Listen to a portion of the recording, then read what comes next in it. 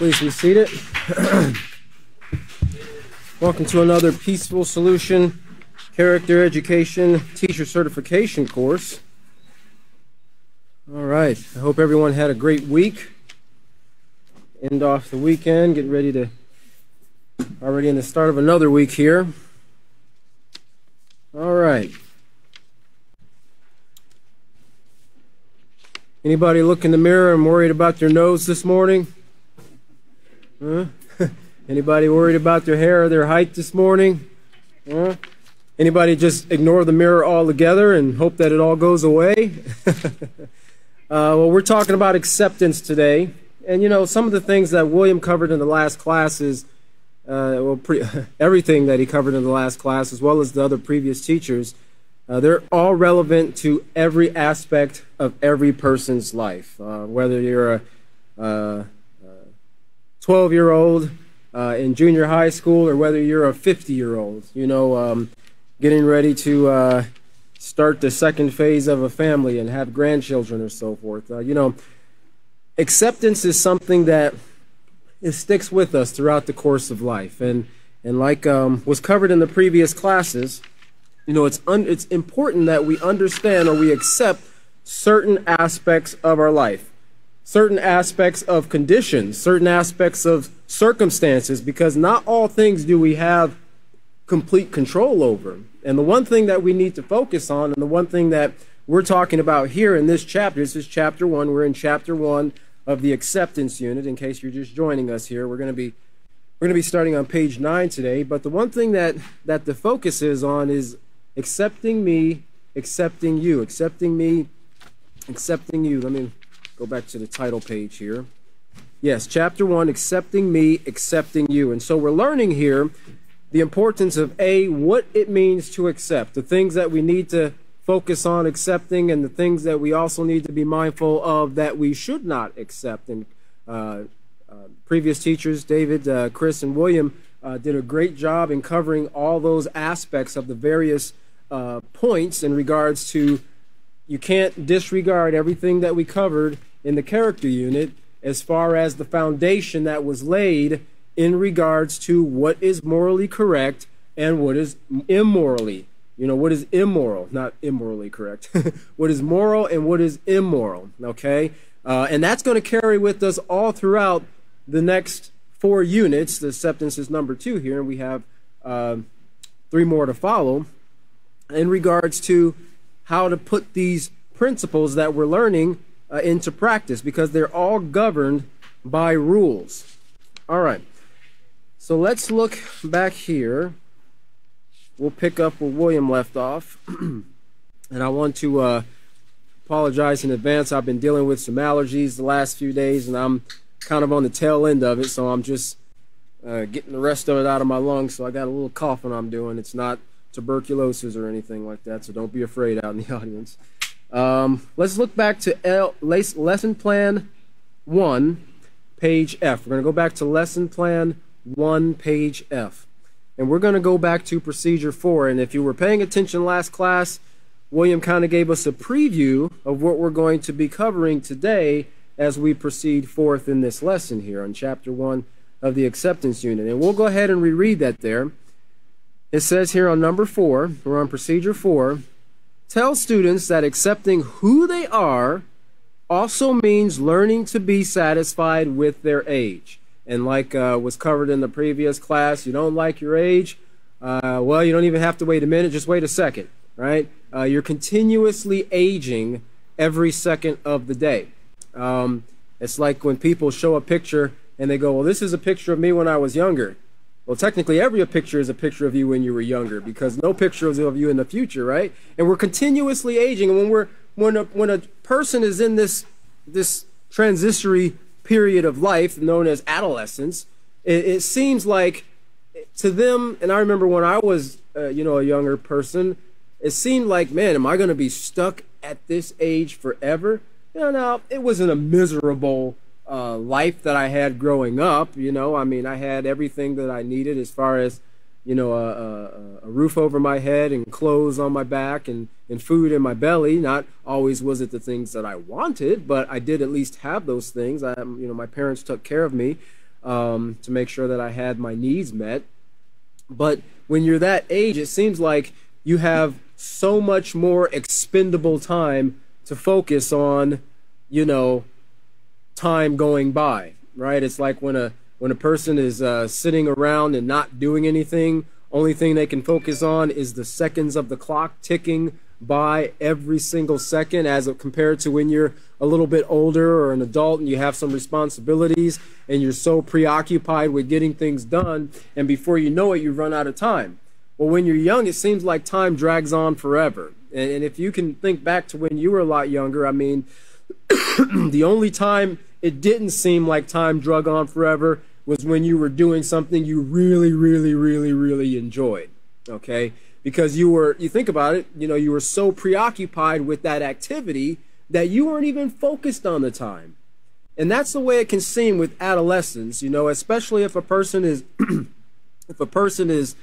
not, you know, they haven't learned these characteristics, these traits of the difference between a positive and the negative character, how to develop a positive character, understanding about influences and the how they can affect your decision, your thought-making process, and so forth. You know, they haven't learned these things, and it can just make it seem like they're kind of stuck in a lull, stuck in a rut, you know, and that's really not the case, because typically most young people, they kind of, even though they might have some hopes, dreams, and aspirations or goals, most of the time their world is focused on the here and now, right? What's right in front of them right this minute. And so, you know, it's important as teachers that we remind them that, you know, it might seem like it's taking a long time, but time goes by the same speed for you as it does for everyone else. And the age that you are now, and even the circumstances that you are in now, they will change with time. Even as we covered in chapter 2 of the in the character unit, some young men and women, they grow up in homes where there might be abuse, or it might be a lot of dysfunction taking place, and they might think in their mind that that's a hopeless situation, but it really isn't. And that's up to the teacher to remind them, if that is something that's brought to your attention, you know, that excuse me, that the one thing that they have control over in that situation is their mind, right? Their thoughts, their feelings, their actions, and the development of their character. What they do in every single situation, when they might be faced with verbal abuse, you know, when they might be threatened with physical abuse. You know, there are choices, and of course that's when you kind of direct them with working with a guidance counselor to help them to develop a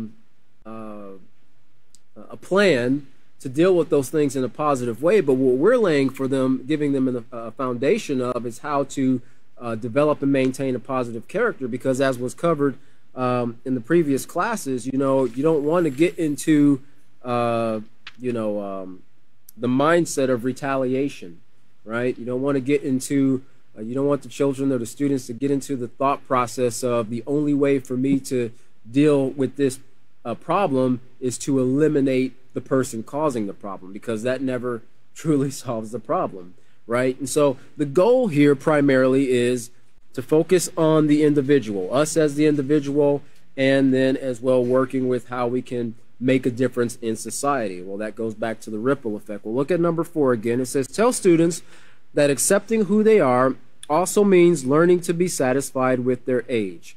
And then at this time, you want to guide class feedback by asking students some of the things they're allowed to do that a younger sibling is not allowed to do. And you know, many of us can think of instances, and everybody comes from different homes. You might have been the oldest, you might have been the youngest, you might have been the middle, who knows? But if you're in the middle, then you had older and younger, right? I was the oldest growing up in my family, of my siblings, and there were some things that I was allowed to do that my younger sibling was not allowed to do. You know, and I remember those things, and some of those things I valued and I treasured, because they tended to, you know, get in a little bit more trouble, and that took away some of their rewards. I was at least old enough to know that if you didn't get in trouble, then you could have more rewards or privileges given to you. But you know, some of the things might be like was covered last class, staying up a little bit later. You know, if you have a bedtime curfew of 10 o'clock or 9:30, well, it might be extended to 10 o'clock or 10:30, right? Might be able to stay outside a little bit longer, or maybe go down the street, you know, a couple houses down, ride your bike down there to see your friend, or to, go bike riding with them, or maybe go bike riding on a trail or something like that, or whatever the case might be. There might be some responsibilities that a parent might give a child that they might really want to do. It might be allowing them to cut the grass by themselves without, you know, an adult there pushing the lawnmower with them if they're old enough. By this age, you know, 11 to 13, they should be old enough to push a lawnmower by themselves. But you want to make sure that they're understanding of the rules and being responsible about those things. So it's not always necessarily it wouldn't necessarily have to be a thing like a play thing. It could be actually doing a job that they really enjoy doing, right? And so you can ask them that to get a little bit of feedback from them as an older sibling, some of the things that a younger sibling is not allowed to do. And then you can ask, what are some of the things that an older sibling can do that they cannot? And sometimes you might get a little bit of statements given in a little jealousy there. You know, sometimes the younger siblings, they think it's not fair because the older sibling gets to do something. And well, we're going to see here a little bit why it's allowed that certain things are given based on age at times, certain times in life. And then it says here, what are some things, I read that part. Stress that as they grow, they will have limitations. Okay, and we're going to cover that in a definition here pretty soon. They will have limitations and privileges that are age appropriate, right? So, you know, the father might allow the 13-year-old son to steer the boat on the lake, you know, because they're going to go fishing, but he might not allow the 4-year-old to steer the boat on the lake while they're going to go fishing, especially if it's a motorboat, because you might crank that throttle and whip everybody around in there, you know, not knowing how to properly, you know, handle the controls and so forth. So certain things are age appropriate. It's not because a parent is not being fair, and you might have to stress this to the younger children who are younger siblings, you know, that, you know, it's not necessarily something of unfairness. It's just certain things that a person has to be old enough or strong enough or knowledgeable enough to carry out that responsibility. Have students read and discuss the section entitled, "Hey, you're not finished growing yet," found on page 9 in their handbooks. Okay, and so let's go over to there, and then we'll come back to that second portion of that procedure there in a little bit. Page 9 in your handbook, under "Hey, you're not finished growing yet." And if you look at the top box there, in the quote there says, "So you don't like your age? Well, just wait a while. That's the nice thing about a person's age. It never stays the same." Okay? And like William was covering last class, it seems like nobody is satisfied with their age. You know, when you're young, I remember when I was younger and I was kind of in my early teenage years, I was thinking, you know, man, I can't wait till I can, you know, get my learner's permit. Now, I can't wait till I turn 15 so I can get my learner's permit. Now I can't wait till I get my driver's license. You know, and then I can't wait till I can drive without somebody being with me, an adult with me all the time. You know, then it was, I can't wait till I'm 18 and I can do certain things. Then you realize, oh, wait, there's still stuff I can't do yet. Oh, I can't wait till I'm 21, you know, and then you're like, well, wait, I want to be president. Oh, I can't wait till I'm 35. You know, wait, I want to collect Social Security. Oh, I can't, you know. So there's always another stepping point or an age or something that you want to get to until, like, you know, was said, you get a little bit older and you start thinking, man, you know, it sure was a lot easier when I was a teenager, or it sure was a lot easier when I was living at home. I sometimes look at my 3-year-old toddler and I think, man, this is the easiest you have it now, man. Just running around, people feed you, you know, change you and everything. You know, you kind of have the easiest that you're ever going to have it in life. But, you know, as we grow, our minds grow, we get more mature, and we have more responsibilities that are placed on us. And then we also have the ability to I guess the word would be conscientious of, you know, where we were when we were a lot younger. A lot of times when we get older, we realize, boy, we were really pretty foolish, and we did a lot of foolish things when we were children that we could have done them, not done those things or done them a little bit differently to give us a better start in life. And well, that's the whole thing behind what the peaceful solution is there for, is to be able to give a person a beneficial start in life, give them the right footing on this path that, as we covered in the first chapter of the character unit, the road less traveled. Now, that doesn't mean that just because you didn't have this peaceful solution character education program when you were a preteen or a teenager or a young adult, that you can't learn something new, that you can't improve your character, right? That you can't change who you are on the inside, because that's exactly what you're going to be able to do. And why? Because you're going to be fed, the student, every single one of us, are fed with the knowledge that gives us the power to bring about the change that will enable us to be a benefit to ourselves, others, and society as a whole. So let's look at that first paragraph there. On page 9, we're in chapter 1. It says, accepting yourself means accepting the age and the limitations that go with it. All right, and like we covered here just before, you know, when you're a certain age, there are certain things that you have to do, right? In most schools, in most places in the United States, you know, it's a requirement that, you know, you be schooled in some way. Either you attend a public school or private school, or you can be homeschooled, right? But the city or the state or the country requires that a young person requires some type of formal education, okay? And as was covered in the previous classes, all the curricula that is normally given in schools, reading, writing, arithmetic, you know, social studies and history and science, those things are very, very, very, very beneficial. But sadly, they still leave the individual or the student ill-equipped to face life's moral challenges, right? They might be able to solve a calculus problem, or they might be able to tell you who was the, you know, president of this country and this year, but it doesn't give them the strength and the decision-making capacity to make an honest choice, right?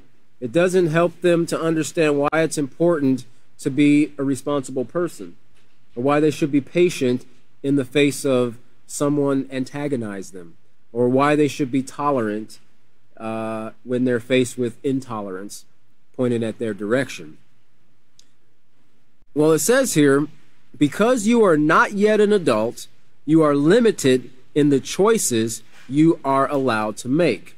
And when you think about that word limitations, accepting yourself, excuse me, means accepting the age and the limitations that go with it. And when you think of the word limitations, think of boundaries or rules. In fact, the word limitation means a limiting rule or circumstance.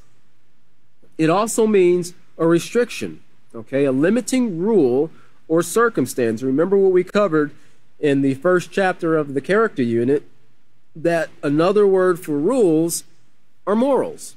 Morals, okay? And so people think of rules and they instantly think of this last word here given in this definition, restrictions. Oh boy, rules, I can't do anything now. There's always rules. Well, you know, it's a fact of life that there are always going to be rules. You know, even when a child leaves high school and they graduate and they think, well, you know, now I'm an adult, I can go to college, or I can take a gap year, I can go to work or whatever, you know, I can kind of do whatever I want to do. No, there's always rules that they're going to have to follow. And for them to have this foundation laid and accept even the fact that there are rules and why there are rules in place, that'll help them to be a, what's the word,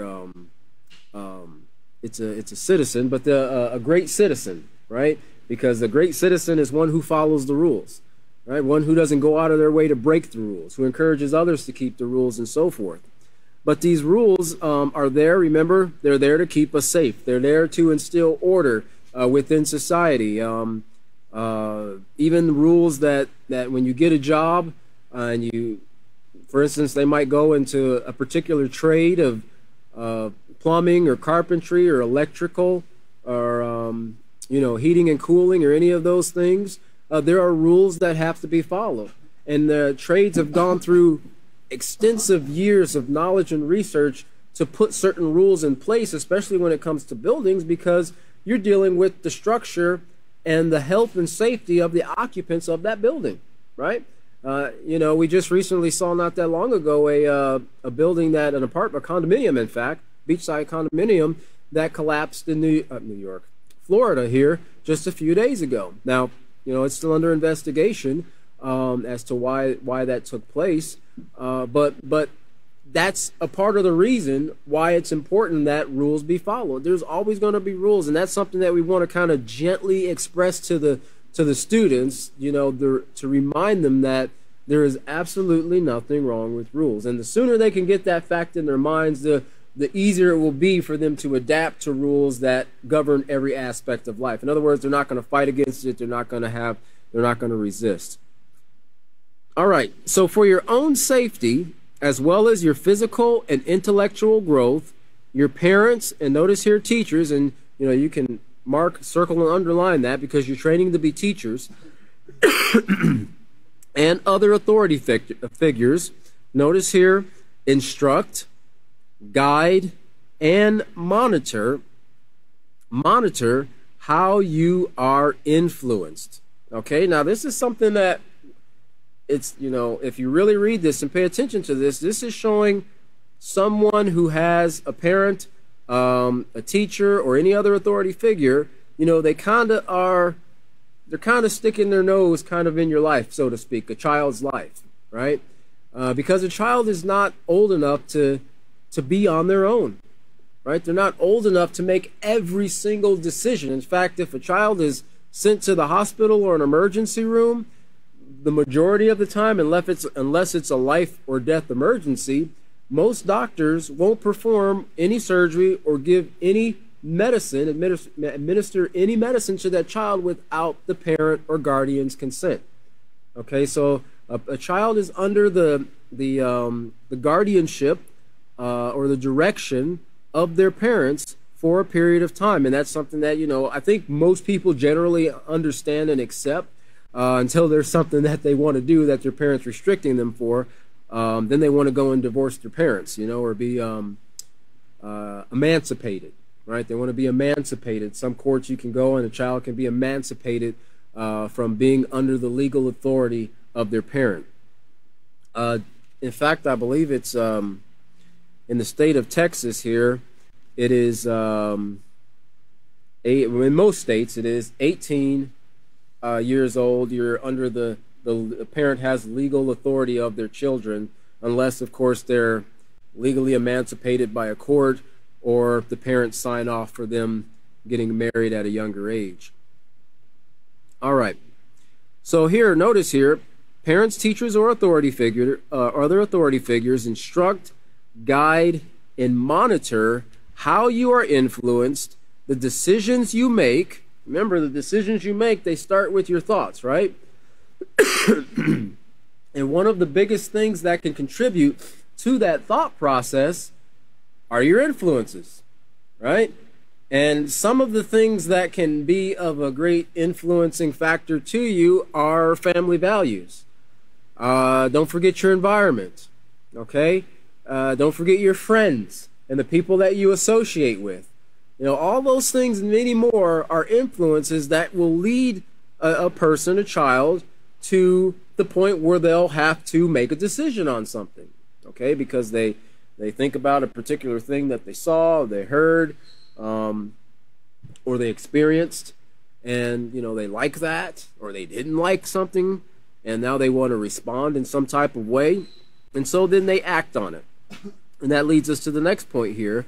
How you're influenced, the decisions you make, and how you conduct yourself. And so we're seeing here some of the factors in self-control here, thoughts and actions. And so it is kind of necessary at a certain point for a parent to kind of guide the reins, so to speak, on their child until they can develop enough maturity to practice self-control.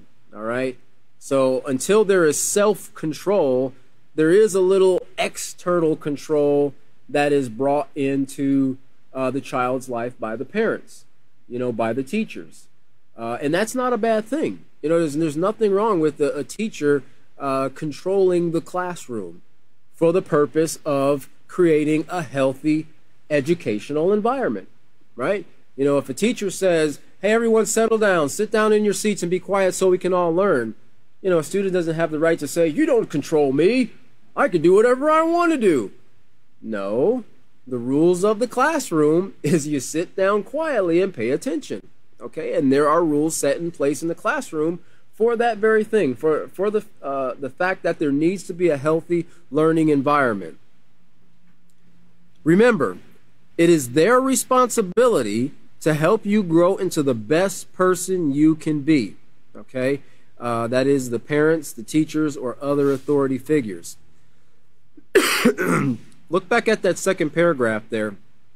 It says, because you are not yet an adult, you are limited to the choices you are allowed to make. And this is a point here that I was thinking about this when I was going over the lesson, because sometimes young people think, because occasionally they've been in trouble, with the law a few times, and, they've kind of been in and out of detention centers and, had warnings and things like that. The police visit their parents, and they think that their age kind of makes them a little bit invincible to certain consequences in life. And that's not really true, I'm sure some of you have heard of the phrase, tried as an adult. Tried as an adult. And sometimes, and this is something you can share with them, sometimes when a child, and generally speaking, a child is someone considered by most states' books a person under 18 years of age, okay? Really, at 18, you're still a child. But you're legally able to do certain things, and you're legally considered probably like the first stage of an adult before 21. But certain crimes can be committed, and the courts can deem you suitable to be sentenced as an adult.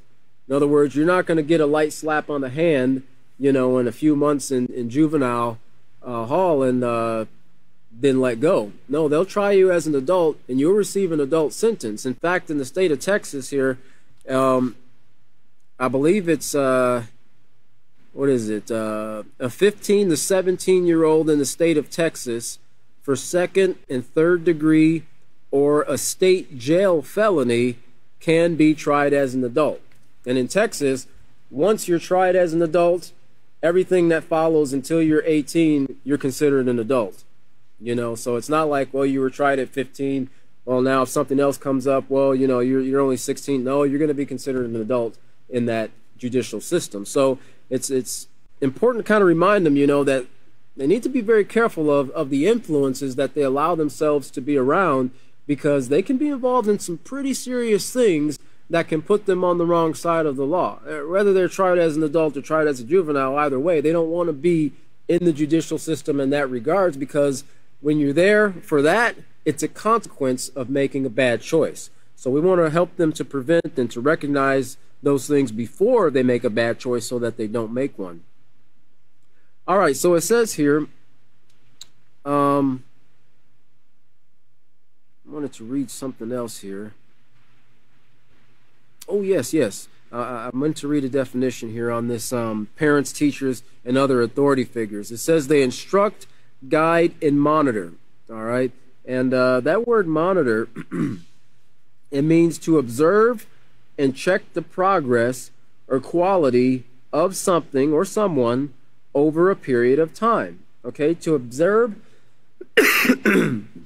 and check the progress or quality of something over a period of time. And that time for most people is from birth until the age of 18 or 21 or whenever they move out of their parents' house. Sadly, sometimes not until they're like 40 something. But the parents continually do that to their children, and sometimes children get agitated by it. Oh, Mom, Dad, why you keep checking on me? Oh, I know what I'm doing. I'm 12 now. Like, oh, excuse me. You've got all the experience in life. They think in their mind. Because especially in today's day and age, and that's something that we have to keep into consideration. When these books were written in the mid-late 90s and early 2000s, it's a lot different world than what we have now. We're almost 20 years down the road, and technology has just bloomed out of control, so to speak. Where our children are bombarded with all sorts of influences and all sorts of tools that enable them to be influenced by negative influences pretty much 24 hours a day, 7 days a week. I think a lot of you, as I can remember, after about 11:30, maybe 12 or 1 o'clock, the 3 channels that I had, remember growing up, 3, 5, and 8, they went to static. They went to bars, They went to color bars, and that was it. There was nothing else to watch. You had to pull out the funnies on the newspaper and read them again if you wanted to do something, but that was pretty much it. Now, television is 24 hours a day, right? And children don't even have to turn on a television. They can just pick up their phone and watch all these things streaming continuously, okay? And so this is why it's even more so important that parents and teachers monitor the progress or the quality of their child's character. And that's what we're dealing with here, their character, because their behavior is a reflection of their character and the other things that are factors that lead into the development of that character. So even though you might be instructed on what time you should come home, we're continuing in that first paragraph there, what time you should come home, who you should be friends with, what time you should go to sleep, and even what you should eat. Keep in mind that it really is for your benefit, and that's kind of the challenge there in working with a young person. It's hard to sometimes get them to see, the instructions that they are given, how it's going to benefit them in the end. I remember growing up and not always seeing or understanding the instructions or the restrictions that my parents placed upon me when I was growing up or when I asked to do something, right? That later on in life, I understood it.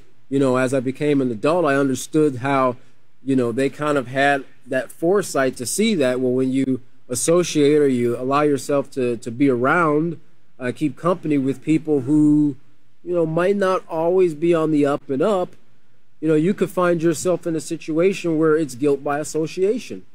And as parents and teachers, we want the best for our children and students, right? We don't want them to have to suffer the consequence to learn the lesson, right? We want to teach them to be able to differentiate between what's right and what's wrong, what's beneficial and what's harmful, what's positive and what's negative. And hopefully they will develop the value in their own mind and heart to go, I remember what was taught in class at the Peaceful Solution, or I remember what my parents were teaching me when we sat down and read the Peaceful Solution, or they reminded me before I left, not to just hop in any person's car, not to go drinking and driving, not to try some substance that you don't know what it is, not to put anything in your body or even on your body. There are some drugs that you can just touch. I think fentanyl is one of them, that you can just touch and it'll absorb into the skin and you can start suffering immediately. Some people go into immediate cardiac arrest just by getting a little bit of powder or something on their skin. I think it's a synthetic opioid that it can absorb through the skin and it can kill people, right? And so it's important to try to help them to understand, and that can be a challenge, that the reason that they're being instructed, the reason that they are being monitored, the reason that they're being guided is because we want to help keep them safe, right? We want to give them for lack of a better words, a fighting opportunity, or the wisdom, the knowledge, the power to be able to make sound moral choices. All right, let's look at the next paragraph there. We're on page 9 in chapter 1 of the acceptance unit. We're looking at the second paragraph.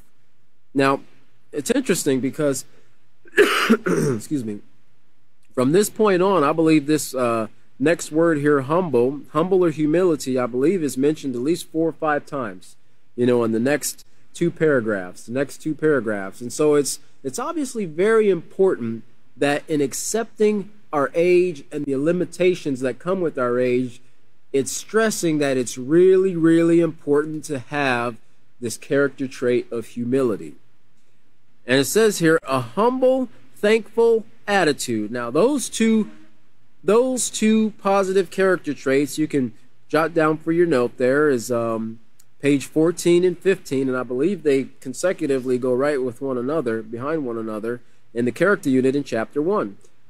Humble, not being proud or arrogant, thankful, being appreciative of the things and the benefits that you have. A humble person is also a person who doesn't mind being trained. They don't mind being guided or corrected, right? They realize that they don't know it all. There is more that they can learn, right? A thankful person is also, they're appreciative. They enjoy the things that life has to offer. They're thankful for the things that they do have in life instead of always focusing on the things that they don't have in life. It's part of the two kind of go hand in hand, thankfulness and optimism, okay? Because it's easy to only focus and look at, well, I don't have this. I have a house, I live in a house, but I don't live in a mansion. I have shoes, but I don't have the latest shoes. Well, a thankful person is appreciative of the fact that they do have shoes, that they do have a home,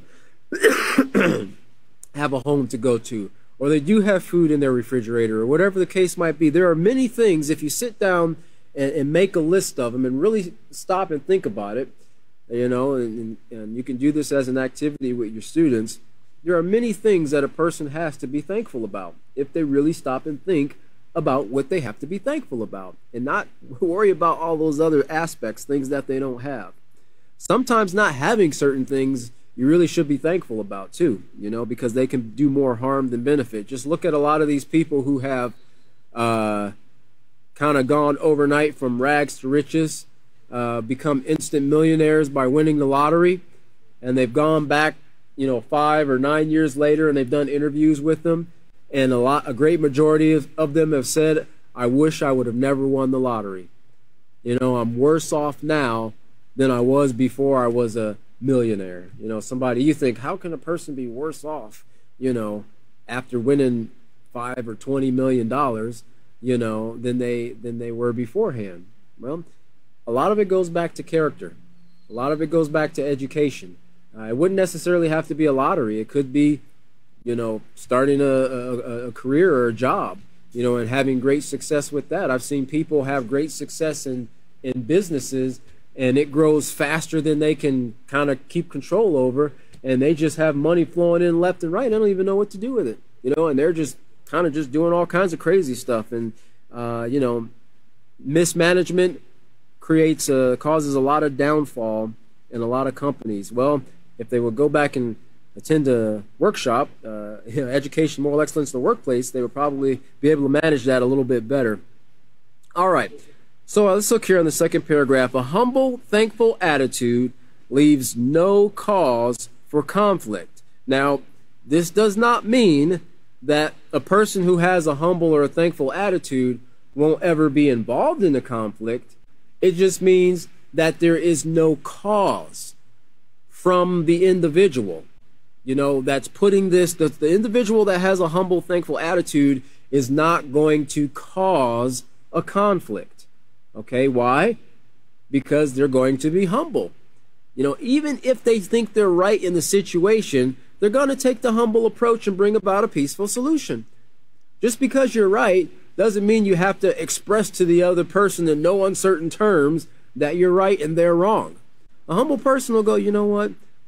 Not necessarily out loud, but I can see that this is causing a conflict. What is it that I need to do to bring about a peaceful solution?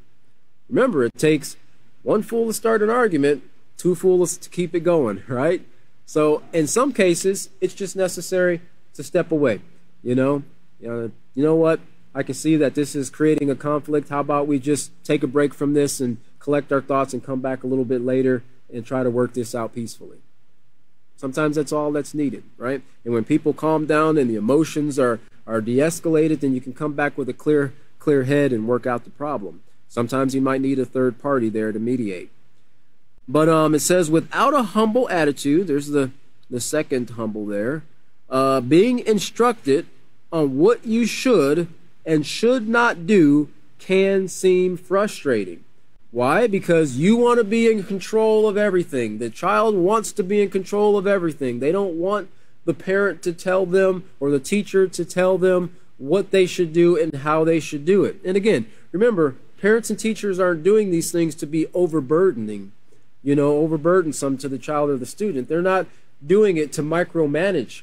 They're just doing it to give you the right footing, to give you the instructions, to give you the proper resources that you need to make the right choice. And then once they see that, it's kind of like when you're teaching a child how to ride a bike. We've mentioned that before, right? And they might think that they can do it, and the minute you let go, they fall down. So as a parent, not wanting them to get hurt, you hold on to the seat a little bit longer. And I got it, Dad, and you hold on to the seat for a little bit longer.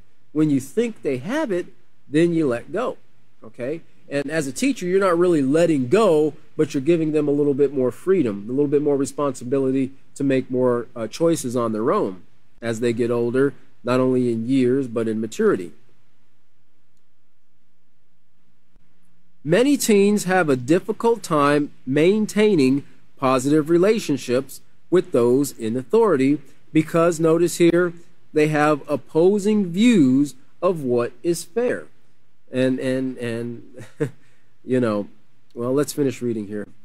Here's the bottom line. Even though you may not like a decision that your parents or other authority figures have made for your benefit that you think is unfair, you must still be respectful and obey. All right? Going back to the foundation of what we've learned. Okay? Is it doing harm to ourselves or others? Is it encouraging or directing us to break the rules? Okay? No? We'll follow the instructions. And again, you can write for your notes there, chapter 2 of the character unit, when it comes to talks about some of the aspects of dysfunctionality in the family, and tells the students about certain things that they should not do and should not keep a secret, even if it's a parent or any other authority figure that's trying to get them to do it. Because there are some things that sometimes parents who are not educated and who don't have proper sound morals might try to do and get their child to do that's immoral. Well, in those situations, you don't have to break the rules. You don't have to allow yourself to be abused in certain things. You should, or in anything. Go to a trusted adult. Get with the guidance counselor. Talk to another trusted family member that can help you. Never should you allow yourself to be directed or encouraged to break the rules. Okay, remember what we just covered here at the beginning of this. The rules are there for our safety and our well-being. All right, it says, if you have ever instructed a younger sibling to do something, so we're switching the seats here and going from the person receiving the instruction to the person giving the instruction. So giving the student two different points of view here. If you have ever instructed a younger sibling to do something for his or her benefit, and he or she refused, then you know how parents or other authority figures feel when they are disobeyed. And a lot of times I've seen where, a lot of older children, it kind of clicks to some degree when they're trying to get their younger sibling to do something, right? They're trying to get them to quit running around or quit touching their belongings, put that back, and they're not listening to them, and then they can kind of get an idea if the parent reminds them or if they just, think back to when they were acting that way towards their parents. Oh, okay. That must be how I look to mom or dad, right? I don't like that. I don't like when people touch my belongings. I don't like when people don't follow my instructions. I should be more mindful when I'm giving instructions, right? And that's a sign of growth. That's a sign of maturity in that individual. Sometimes they kind of need that younger sibling to see how the parents feel when they're instructing them. Keep in mind that someday you might be a parent. How would you want to be treated when you are trying to do your best, notice here, to protect, guide, feed, and train your child? Okay? And so, just reiterating to that in their minds that keeping that feeling in their minds or their and it wouldn't even have to be a sibling, a younger sibling. It could just be they could be given a class project where they're in charge of a group of people. And you've ever gotten a group of young people together, man, it's like, well, the teacher's not there. Well, it's just kind of sometimes chaos. Everybody's got to give their opinions or throwing out all types of crazy hypothetical, questions or scenarios, and it can get a little bit frustrating, right? And so it gives them an opportunity to see from a parent or teacher standpoint what that parent or teacher might be going through. All right, so let's look at the last paragraph. It says, the moral character trait of humility will help you accept instructions and guidance with a positive, respectful attitude, instead of arguing, becoming angry, or refusing to obey. A humble person is willing to learn, be taught, and follow directions. So you can actually mark that there as another or as a supplement to the definition of the word humble, even though this isn't specifically giving you, a bold definition, but that goes right along with it. A humble person is willing to learn, be taught, and follow instructions or directions. So when you are asked to have a humble attitude, you, in essence, you are being encouraged to be willing and open to improve yourself. Always know that your actions can be better and your thought process can be improved. The process of learning moral conduct never ends. Excuse me. And like I believe it was Chris that covered in the previous class, when do you finally finish maturing? When do you finally finish aging? We never do. I kind of compared some of my older, trying to carefully choose my words. I kind of compare some of the older generation to I don't really call them old people. I say they age like fine wine, right? And when you think about wine I don't think ever really stops aging.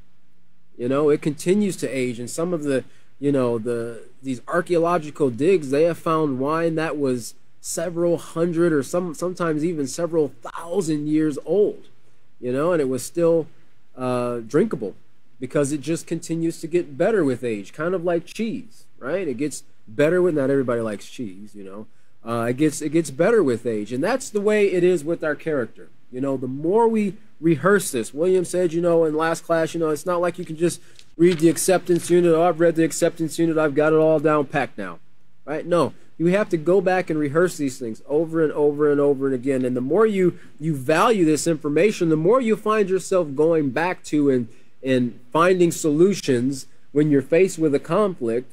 Man, what did the peaceful solution say about that? Now, I remember it saying something. I remember giving a scenario about something similar to this before in chapter such and such of the character unit or of the self-control unit. And you'll find yourself going back and referencing that because it's a great source of knowledge, right? It's a tool. Remember, the character education is a tool that, one of these things that we take along with us in that big suitcase, remember, that we take with us in life.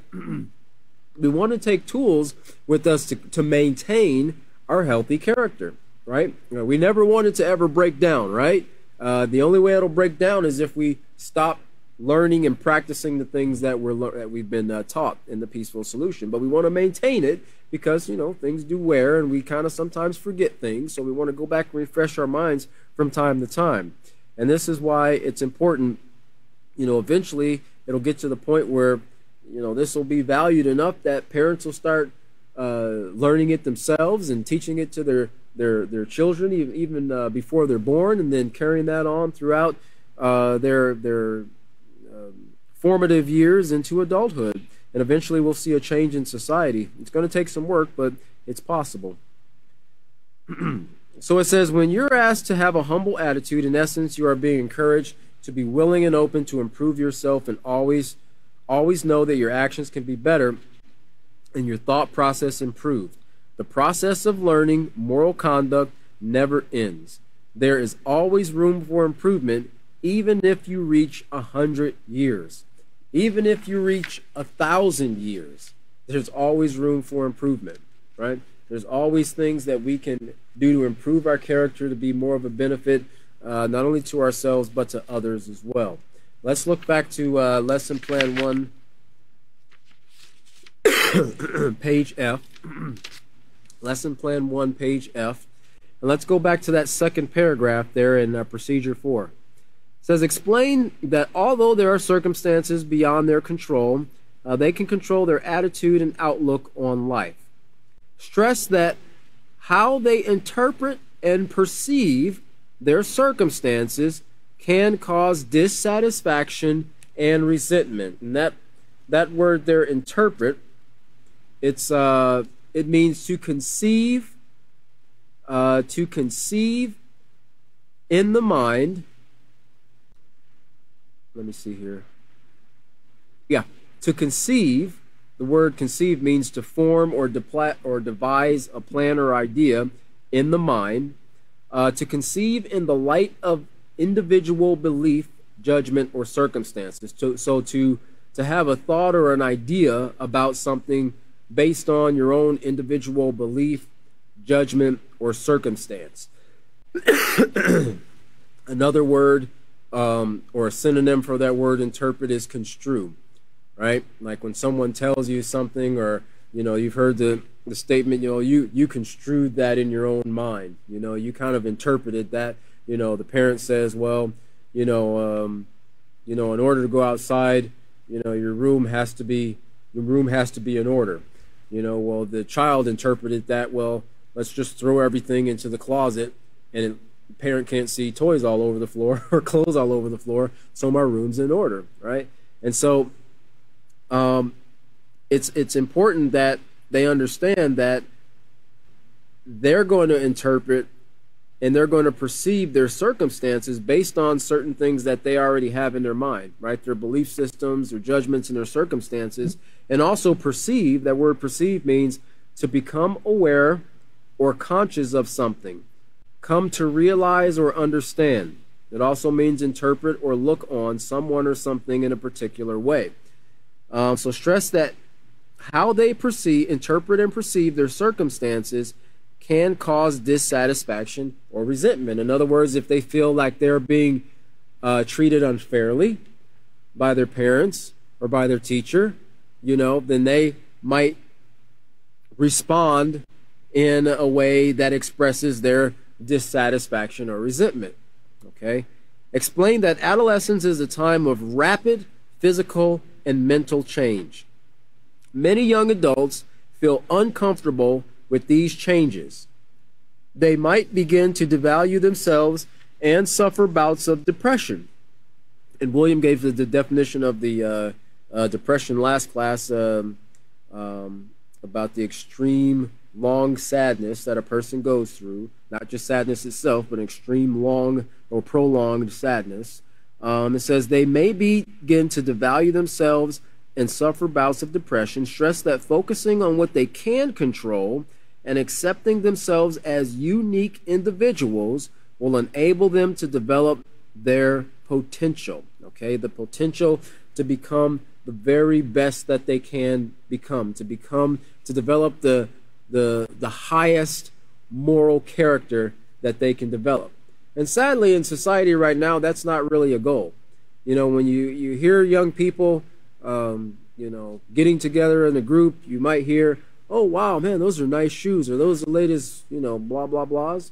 That's a really neat outfit. Oh, man, who did your hair? Who cut your hair? What barbershop you go to? You don't ever go, man, is that responsibility I'm sensing in you right now? You don't ever hear that, Man, you seem like you were really honest in that class yesterday. You picked that up and you gave that back to that person. Nobody even seen it fall on the ground. I saw it, but nobody else did. They don't talk about those things. They're not really encouraged to talk about those things in general in life, but it's because it's not stress. It's not the focus. Sadly, like we covered at the very beginning of this, the focus is on the external. It's not on the internal. It's not on the character of the individual. And, I was looking just real quick before we close out here, because it was talked about a little bit in the last two classes, and I was wondering what was it like for, what the statistics are for a lot of young people in regards to dealing with how they feel they look to other people. And plastic surgery is a way that a lot of people start to deal with things, or try to deal with things that they're not satisfied with in regards to their own physical appearance. But it says here, and this was from 2017, or 2018, I'm sorry, published 2018. It says more than 200,000 teens had plastic surgery last year, and social media had a lot to do with it. That's 200,000 teens. It says here, I won't read the whole thing. It says teens are also showing an increased interest in Botox and other injectables. Now, these are teens, ages, 13 through 17 years old. Doctors attribute this to young people scrolling through the Instagram, Facebook, and Twitter feeds of celebrities with augmented cheeks and lips. Doctors say this phenomena is one of many plastic surgery trends fueled by social media. So remember what we talked about, what a parent is there to do to help to govern your influence, what you're influenced by. And they might not want you watching things with a lot of this doctored, garbage in your mind creates garbage out. They don't want you watching these things because they know that they're powerful influences. And if they're, kind of opposing you as a parent and trying to lead and guide them, then parents know that if a child's mind is determined to do something and you won't allow them to do it, they'll try to find a way to get it done.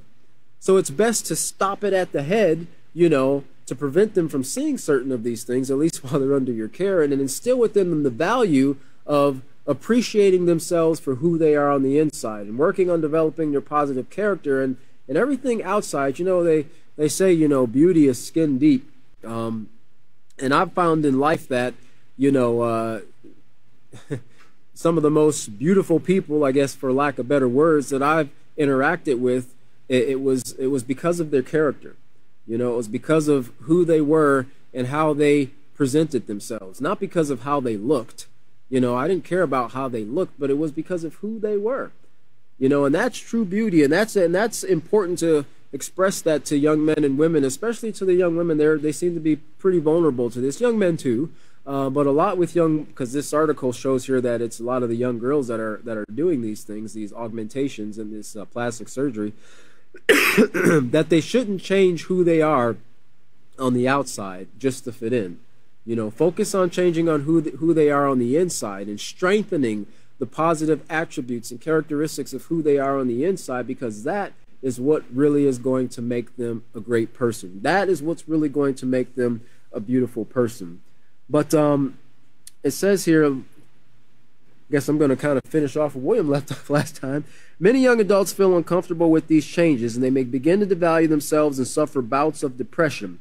Stress that focusing on what they can control and accepting themselves as unique individuals will enable them to develop their potential. And so next class, we're going to pick up on page 10 with the reading of The Cold Hard Facts and Knowledge is Power, which is on page 10 and 11.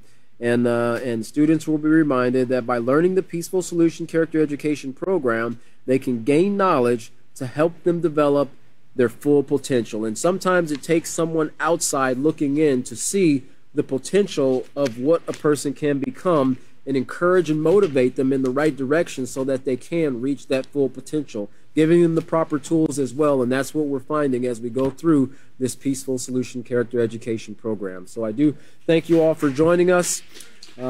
Next class will be Wednesday, today's Sunday. Wednesday, 6:30, 5:30 p.m. Central Standard Time. Have a great evening.